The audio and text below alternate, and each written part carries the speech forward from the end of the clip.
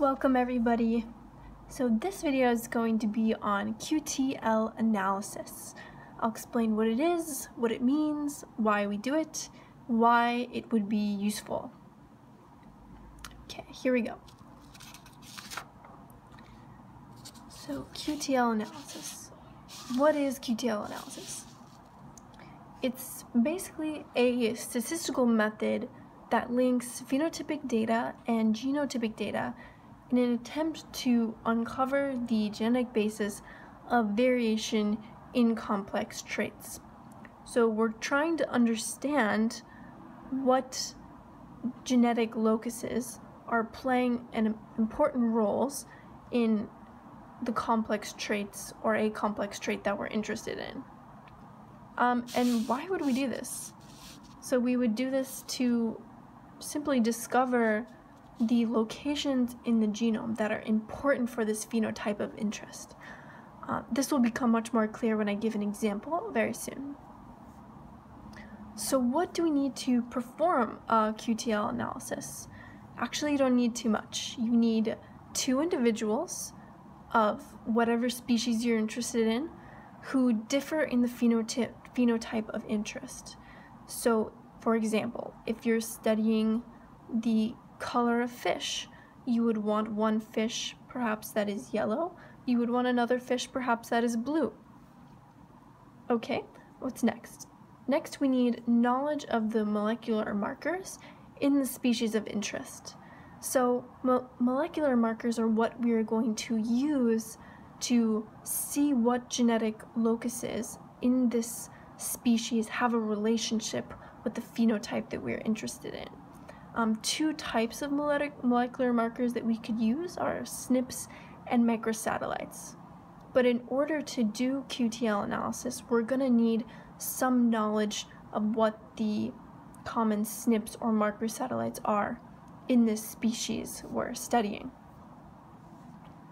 Okay, so that was a lot of information. Let's go to an example to make this a little more clear.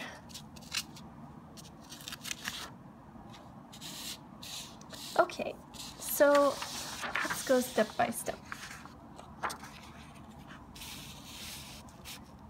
So let's say you are a tree biologist and you were really interested in what's causing these trichomes, these little green lines. Here are trichomes. They're basically little things on the end of pine needles of a tree. So you're interested in what in the tree genome is causing these trichomes and what's controlling the trichome phenotype. We have no idea. So how are we going to solve this problem? In here, we're going to use QTL analysis and see what we can learn. Okay, so we take one individual. This tree has a ton of trichomes and probably comes from a population of trees that also had a lot of trichomes. So he's probably true breeding, which means that he's homozygous at the important locations that cause high trichome concentration. And then we have another individual who has very few trichomes. So just like I just explained, we have two individuals who differ in the phenotype of interest. In this case, the phenotype of interest is trichome density. So this tree has high trichome density, this tree has low trichome density. So the next step of QTL analysis is we're going to cross these trees together to get the F1 generation. So this is the parental generation, this is the F1 generation. In this case, when we cross these two trees together, we get an F1 generation with trees that have a medium amount of trichome density. Okay? However, if we studied these trees, we would get our entire F1 generation looks like this. So it wouldn't be very helpful to us because we wouldn't be able to compare the trees with lots of trichomes and compare the trees with not as many trichomes and see the differences in their genomes. So this generation isn't really very helpful to us. So what we're going to do is we're going to take two individuals from the F1 and we're going to cross them to get an F2 generation. Now this F2 generation looks much more interesting to us. So looking at this F2 generation, we've got trees with extremely high trichome density, we've got trees with medium trichome density, and we've got trees with low trichome density. So we've got a whole range of our phenotype of interest, and this is a great start for our QTL analysis. So the next thing we're going to do is we're going to, by sequencing, or there are many ways to do it, but we're going to look at the molecular markers in the genomes of our F2 population. And we're going to try to figure out which molecular markers are related to the trichome phenotype, or which molecular markers always show up, for example, in these trees with high density trichomes.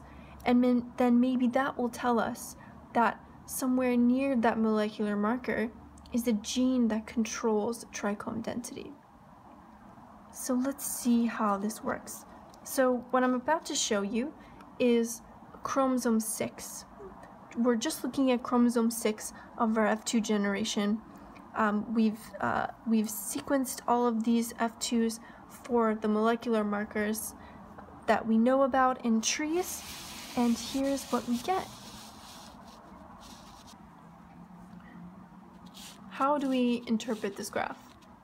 So the x-axis of this graph is chromosomal location of the SNP or molecular marker.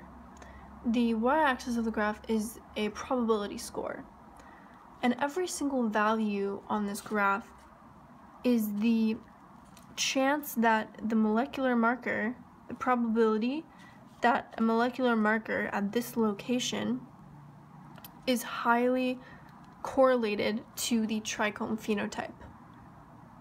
Okay, so for example, let's look at, so for example, a molecular marker here that is at around 35 centimorgans or 35 map units, so that's the same thing. So a SNP or molecular marker that is around 35 centimorgans has about a 60% chance of being near a gene or SNP that controls or influences trichome density.